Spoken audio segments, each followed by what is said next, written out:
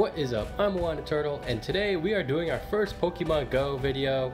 And so I just want to kind of introduce my account to you all and basically set the scene for this weekend, the community day for Ralts. I'm really excited, and I'll try to put together some content for that. And actually I already did that for the day, so yeah, my character is, of course, I want a turtle. And right now I'm kind of walking a Bronzor just to evolve that, and I'm only 12 KDs along. I haven't been playing this game as hard as I have been in the past. I am level 40 though, and at 28 million XP, started on 7.6. And let's see, what kind of stuff do people want to see? I don't think achievements are really that relevant. I have not been very good about these Team Rocket things. I felt like it's actually pretty hard, and while I haven't been spending the time to just sit down and take them out, I've only done one, and I picked up a squirrel. And a couple of questions for you all is, what kind of content do you want to see, and what is the benefit of having these Pokemon? Like, I see no reason to purify it. I'm not going to evolve it or anything like that. I have noticed that people are putting them into gyms, like the evil Snorlax is pretty cool. That's probably the one that I want. Actually, one kind of cool thing is my goal is to get to 10 million Stardust and then just sit on it. And alright, at that point, now I feel like I can start spending Stardust to power up some stuff, but I don't want to dip below that 10 million mark. So that's my current goals. Some stuff that I still have to evolve: the Shellos, the Bronzor, which we saw. Does Burmy evolve? Yes, the Burmy.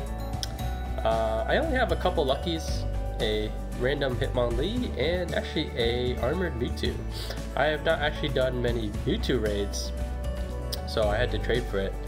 And let's see, what else let's take a look at our shiny count, see how we're doing in that. I feel like that's kind of like what the game is about right now, is, you know, getting to level 40 is not this. One, it's not even necessary, and two, it doesn't really mean much that right now, so I feel like a lot of people are just going for those shinies. So let's take a look at mine.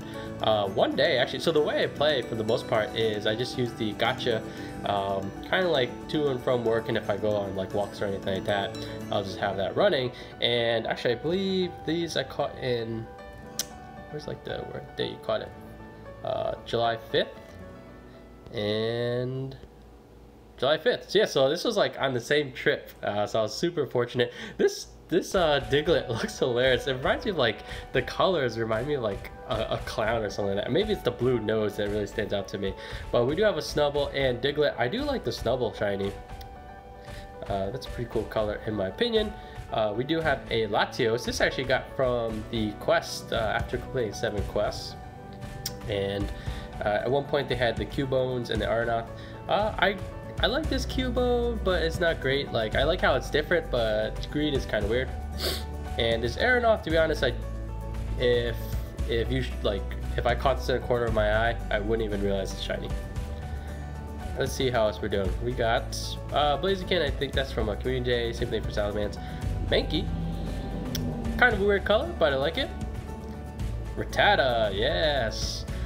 So I typically don't evolve anything unless I have multiple of them. So we're not able to evolve that. We do have a couple Meltans, but that's not that difficult to get. Zigzagoon. I do like, oh, how come I can't like rotate? There we go. I do like the Zigzagoon. We did get a Kyogre, which is pretty cool. Ooh, I never realized that the lights kind of, let's do it again. They kind of flash. Let's see, Larvitar's Community Day, Magby Art. So actually, I must have traded one of my Togepie's because I did have a couple of them, and I was going to evolve one of them, but it seems like one of them is gone. Actually, let's go by number. It's probably the better way to do it. All right, let's see, Shelter. We do have 2 Shelters, so actually we could probably evolve one of those. Let's see, Pink Drowsy. I like the Pink Drowsy. Pinsir's pretty cool. Alright, we could probably evolve one of these Magikarps.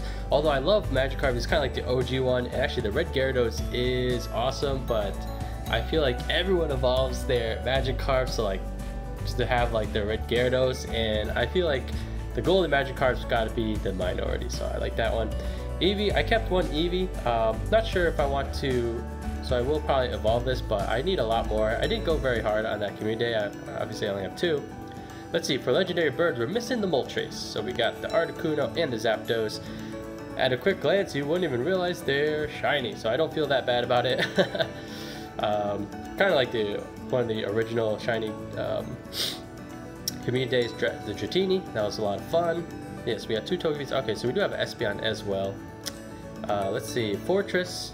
I was pretty happy to get the Fortress. I didn't even realize that there was a shiny version of it. Let's see, Snubbull, Magby.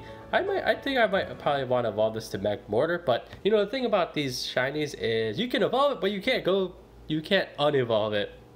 Yeah, or maybe they'll do it at some point, but actually there's no reason to do it. So I like keeping the base form, and Magby is like, it's also a baby Pokemon, and you know, I feel like until I get multiple, I kind of keep it like that. And for example, like for the community days where I do have a good number of them, I keep all the different evolutions.